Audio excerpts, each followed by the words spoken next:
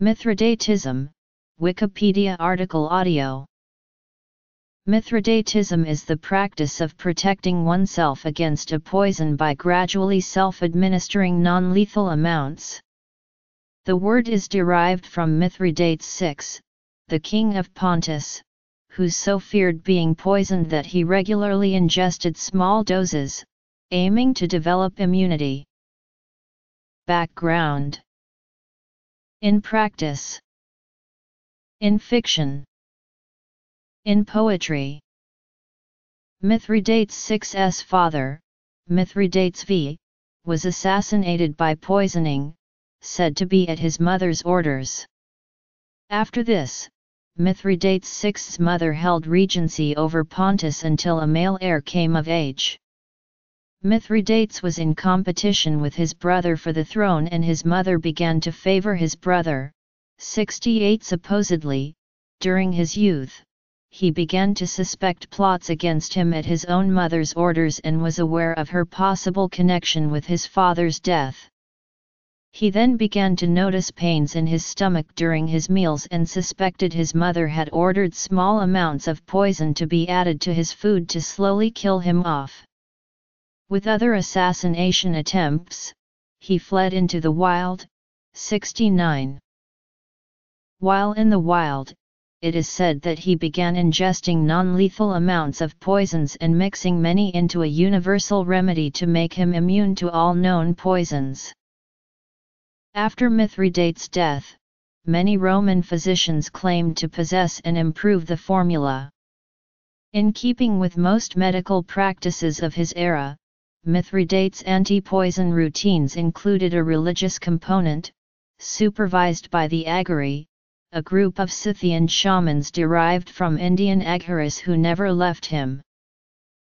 It has been suggested that Russian mystic Rasputin's survival of a poisoning attempt was due to Mithridatism, but this has not been proven.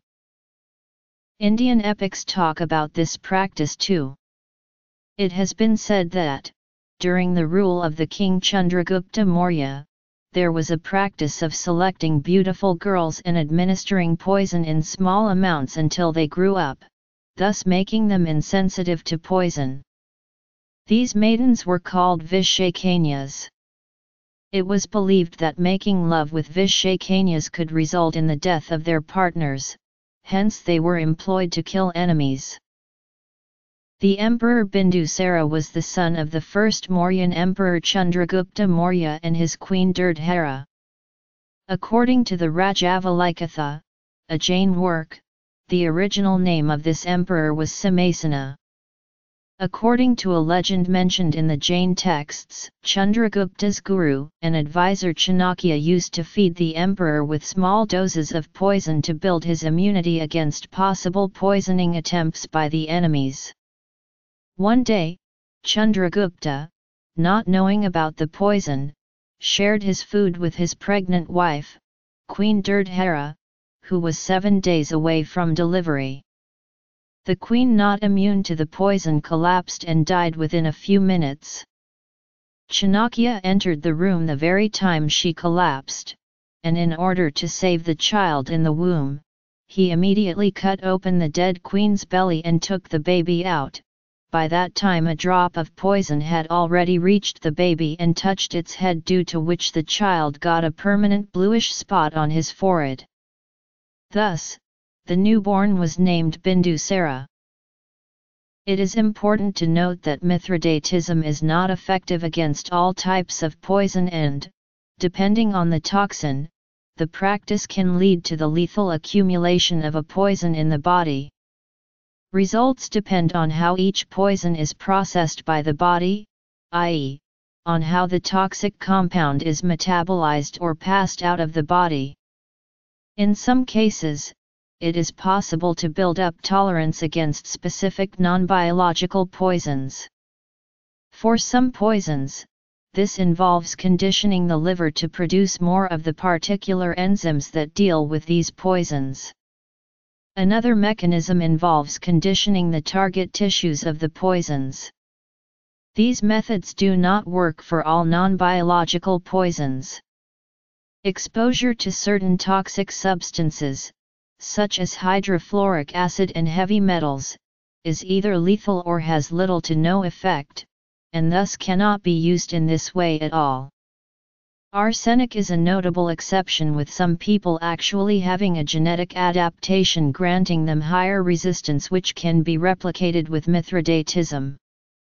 In addition, simple toxins that work through chemical processes that bypass the immune system cannot be dealt with.